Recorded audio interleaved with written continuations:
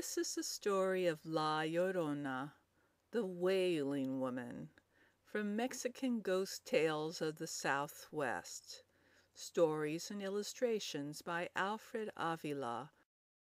It was late at night, beside the warm wood-burning stove, with its flames making dancing shadows on the wooden walls of the dimly lit room.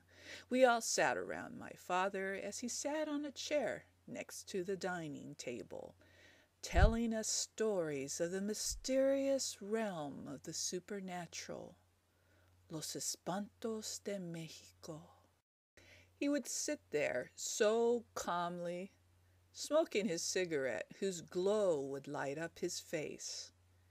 He would sit there quietly, sometimes hesitating for words as his mind drifted back into the years long past, reaching for the memories stored in the far corners of his mind.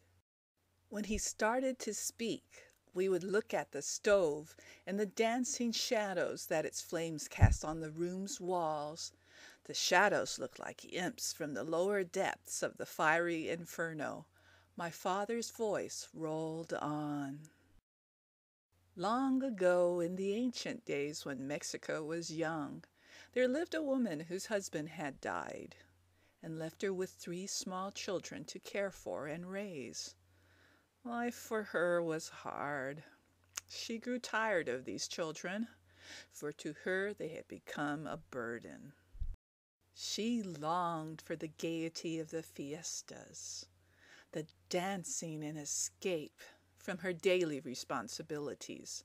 She would go out and leave her innocent children to fend for themselves. She didn't care if they went hungry. They were always crying from hunger and the beatings they received from her in anger. Finally, she got tired of listening to their endless crying, and she forced them into a sack, dragging it to a nearby river swollen from the rains in the mountains. From inside the sack, the children cried and pleaded with their mother to release them, ignorant of the grisly fate that awaited them. They cried and pleaded, "Please, mother, please."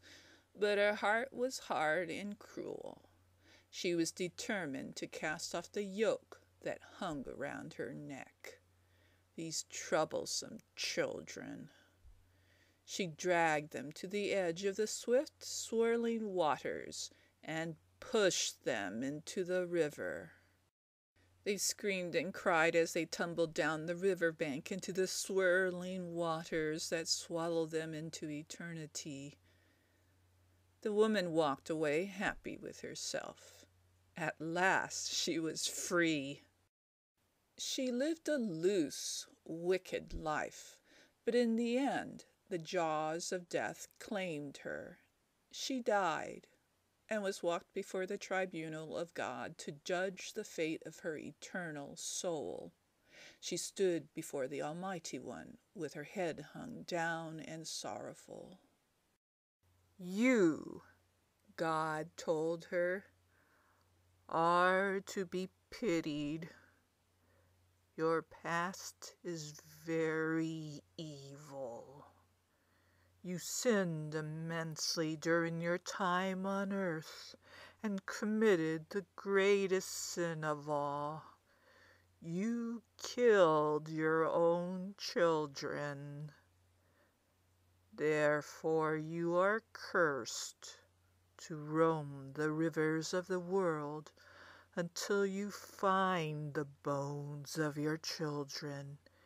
You are cursed to find no rest until you find their bones, and cry you will until the end of the world."